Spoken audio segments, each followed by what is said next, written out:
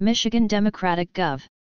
Gretchen Whitmer signaled opposition to mandating coronavirus vaccines for children to attend school during Michigan's final gubernatorial debate before Election Day. Whitmer was asked during Tuesday's debate about new guidelines by the Centers for Disease Control and Prevention, CDC, urging children to be vaccinated against the coronavirus. "I do not support requiring the COVID vaccine for children," said Whitmer, who proceeded to defend her record of battling the pandemic. "We made quick decisions to save lives and studies show we saved hundreds. I am proud of that." Polls show Whitmer locked in a tough re-election battle against Tudor Dixon, the GOP nominee for governor. Dixon, a mother of four and conservative commentator, has sought to make Whitmer's leadership throughout the pandemic a top issue in the contest. Republican governors pledged to fight children's COVID vaccine mandate, Dems largely silent. "I do not support requiring the COVID vaccine for children," said Gov. Gretchen Whitmer. "I do not support requiring the COVID vaccine for children," said Gov. Gretchen Whitmer. AP photo/Paul Sansaya, file.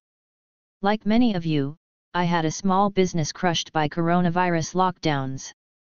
Like many of you, I lost a loved one," said Dixon. Gretchen Whitmer doesn't want to be defined by her carelessness or dishonesty or her hypocrisy during that time.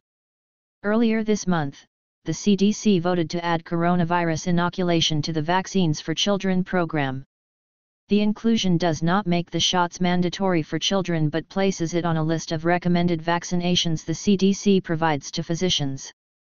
Parents fume over Dr. Fauci's deflection on school closures. He was complicit.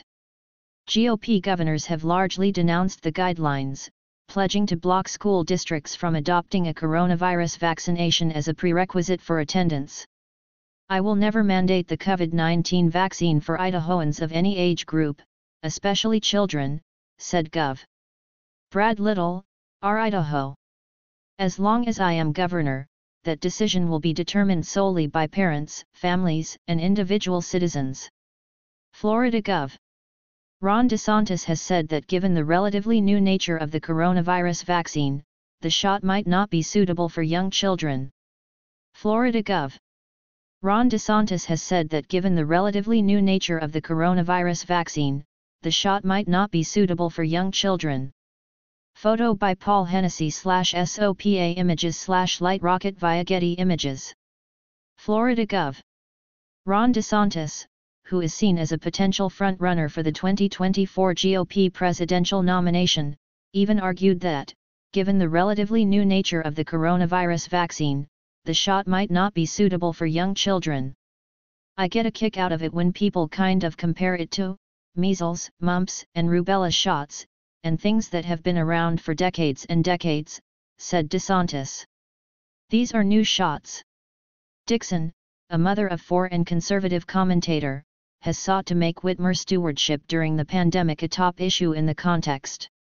Dixon, a mother of four and conservative commentator, has sought to make Whitmer stewardship during the pandemic a top issue in the context.